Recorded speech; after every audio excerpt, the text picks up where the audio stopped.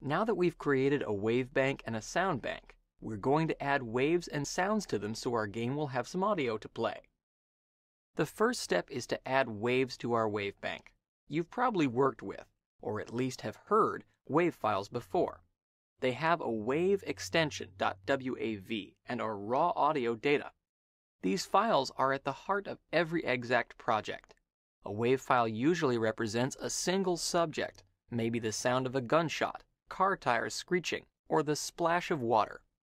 For our game, we have two wave files. One is the sound of a missile being fired. The other is the sound of an explosion. The first thing to do is put these wave files in our wave bank. Look in the working window on the right of the Exact window. Look for the Wave Banks window.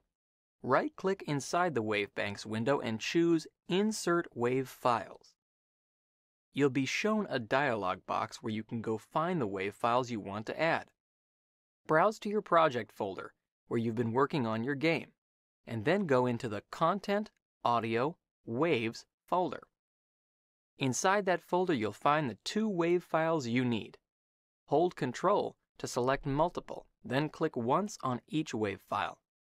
Click Open. You'll see in the WaveBank window that there are now two entries in bright red. These correspond to the wave files you've added. The red color means they're not linked to any sounds. In Exact, a sound is an object that plays one or more waves. Sounds are stored in sound banks.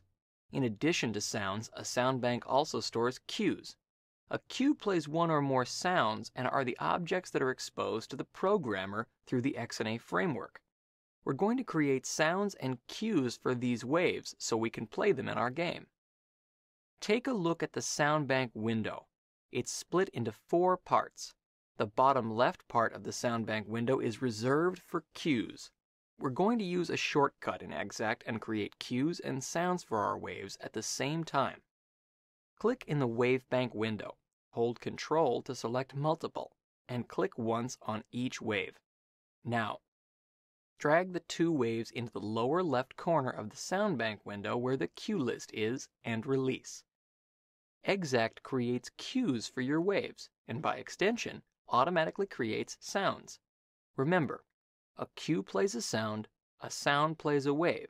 You need all three, and now we have all three. Click the disk icon to save the project. Great, we've created an Exact project, loaded up some waves, made the necessary sounds and cues, and saved it. Next, we'll load it into our game.